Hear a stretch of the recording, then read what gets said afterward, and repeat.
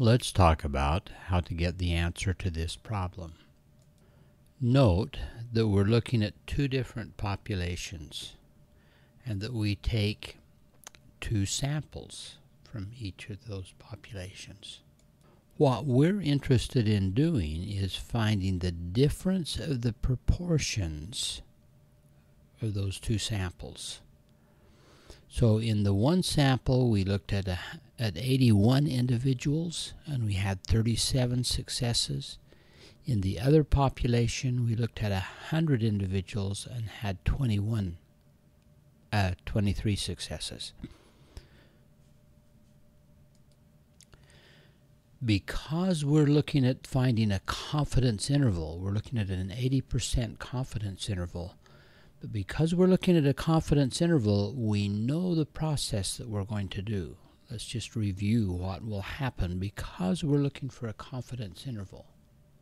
The idea in every confidence interval problem is this. We're going to try to estimate some population parameter by looking at samples.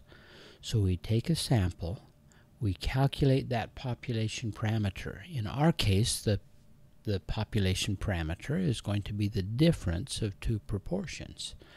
But we find this point estimate. I'm just going to call this x for right now. In our case, it's really going to be the difference of two proportions. Then we look at either a z distribution or a t distribution. And the way that we decide whether we're going to use a z or a t is this. If we have to use a sample standard deviation, if we have to use information about the sample to estimate the standard deviation of the population, then we'll need to use a t distribution. If we know the population standard deviation, we'll probably be able to use the z distribution. And also, if the sample sizes are very large, at least bigger than 30, then we may be able to use the z distribution, because t distributions begin to get closer and closer to a z distribution as the sample size gets bigger. So we'll worry about which one of these we need to use in a moment. In either case, whether we're using the z or the t, the center of this distribution is going to be 0, and the z or the t value is going to give us a measurement of how many standard deviations we need to be away. So there's a confidence level that we're looking for. In our problem, we're looking at an 88% confidence level. But whatever that is, we're going to put. So we'll center that confidence level right here. We want to have, in our case, 0.88 of the total area centered here. That's what the confidence level will be there. So the total area out here in these two tails will be 1 minus that confidence level. So 1 minus that confidence level divided by 2 will be the area in each one of these tails. So this particular number right here on either the z or the t axis, whichever one we're using, is going to tell us how many standard deviations away we need to be to have a confidence level away from our test statistic to have the confidence interval that we're looking for. So in this discussion, I'm going to call that number critical value, CV. So to find this margin of error, how far up from the sample statistic that we got and how far down we need to go.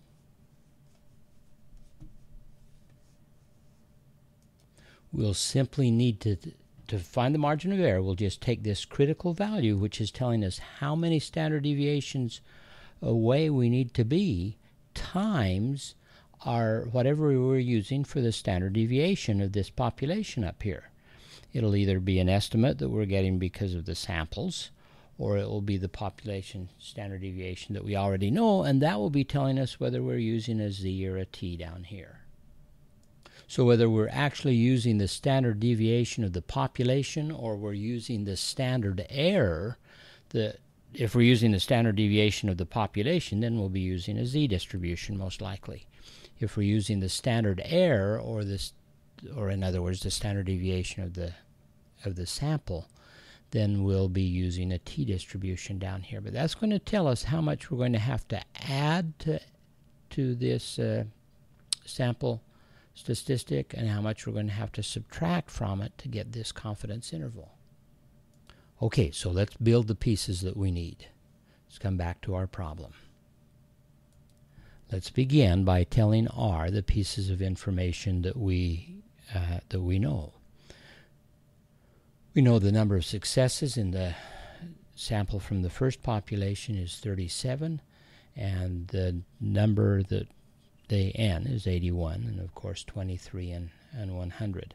We're looking at a confidence level of 0.88, 88%.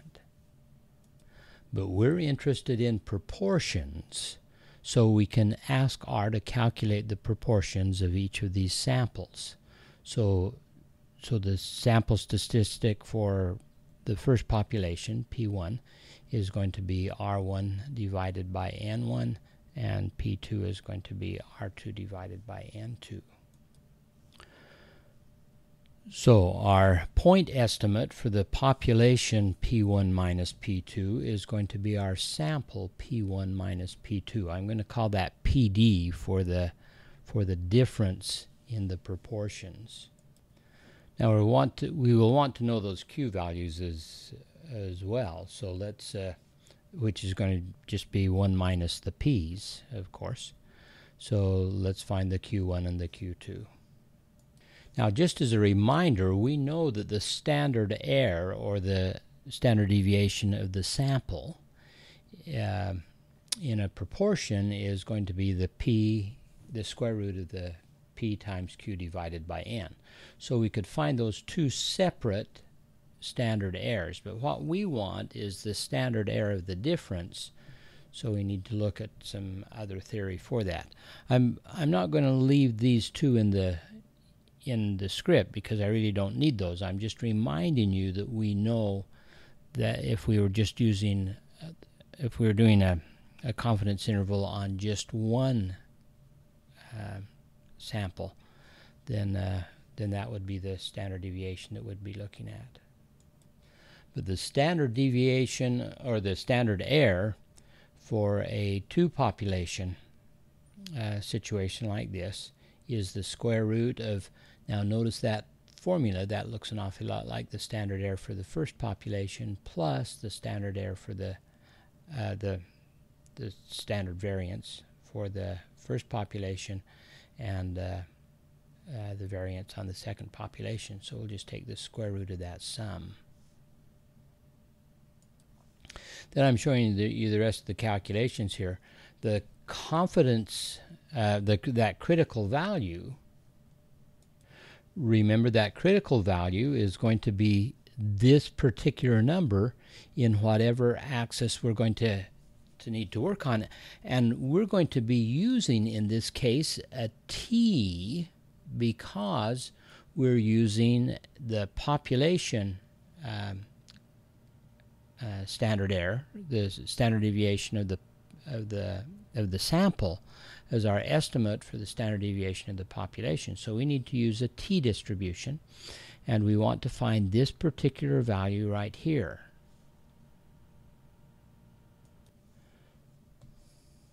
So our critical value will be calculated as a minus quantile of t, we need to have a, well, let's talk about why that is. You see, if we used r to tell us the q norm, if we're using a z-axis, or the qt of this particular value,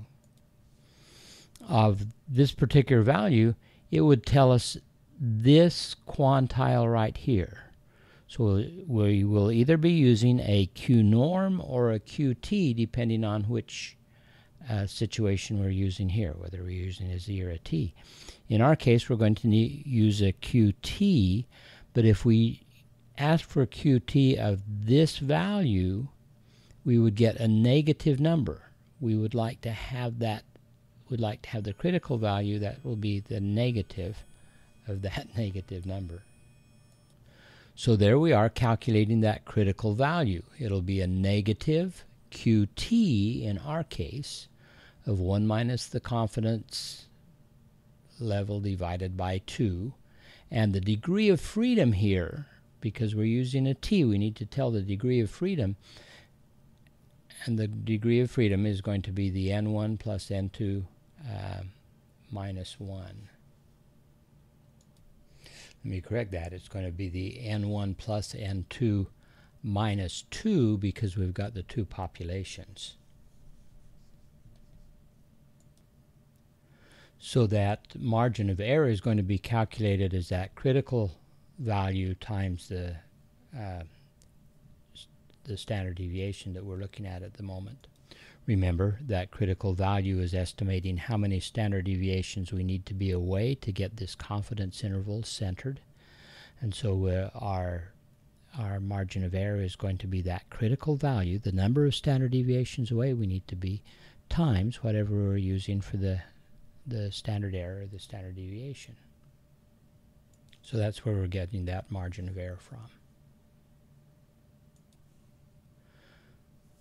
So that test statistic, the PD, in our case, minus ME is going to be the lower bound, and the test statistic plus ME is going to be the upper bound. So let's ask R to do those calculations. We're highlighting that and running the result.